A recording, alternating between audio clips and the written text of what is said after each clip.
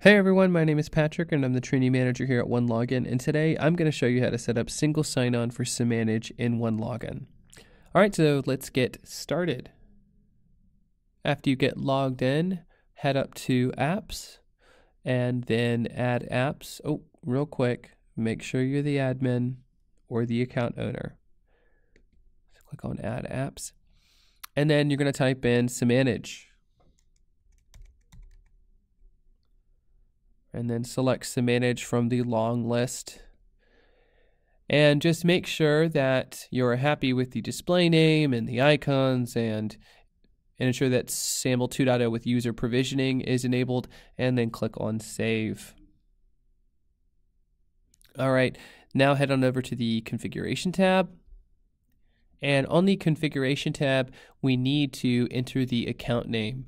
You can find the account name in a couple different places in Samanage if you don't know it offhand.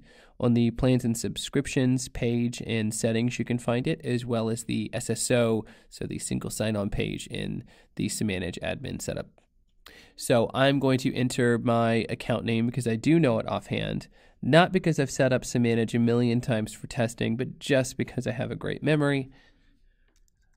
Test OneLogin 3. All right, and now I'm going to click on Save. Now that I've saved and made sure that I have the correct account name, which I do, I'm going to head to the SSO tab. And what we need to do is provide Samanage with the issuer URL, the SAML 2.0 endpoint, and the X509 certificate. It's pretty common, it's what most applications want. So what we're going to do is grab the X509 certificate first. So click on View Details, and then copy to clipboard the X509 certificate. And now head on with me to Samanage, and let's paste this into the certificate field. All right, here we are in Samanage, and I have already gone to the setup page. So you start off by default on the dashboard, and then you click on setup. And once you get to setup, you can click on single sign-on, and that's where I am here, the single sign-on page. So I'm going to scroll down, and first thing I'm going to do is enable single sign-on, because you got to start somewhere. I'm going to scroll down a little bit more, and I'm going to paste my X509 certificate into this field. Now just make sure your certificates should contain begin and end certificate lines, and that is really important so it knows where to stop and begin.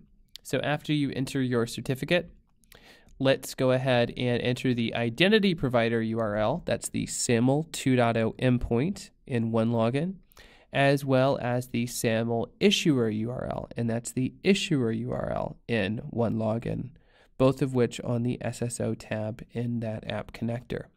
So instead of teaching you how to copy and paste, because I'm fairly sure you know how to do that, just copy those URLs into these respective fields and meet me back here in a few moments.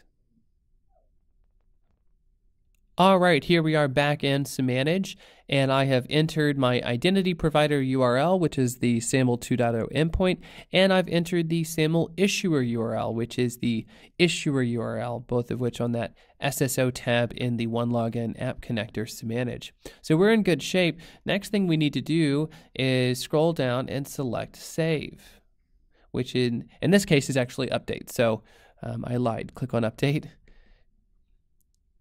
All right, so a couple things that we didn't do were enter a logout URL, which is optional, as well as an error URL. For some of you admins that would like to redirect your users to a specific page or provide a specific error URL if something were to happen during SAML that wasn't supposed to, then you can definitely do that.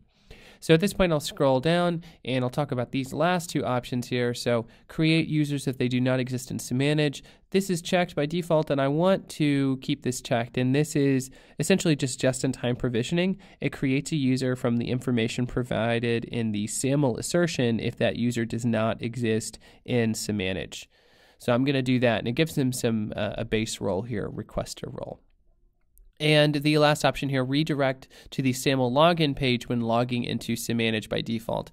This is just ensuring that they go to the correct login page if we're using single sign-on, which we are. So I do want that checked as well.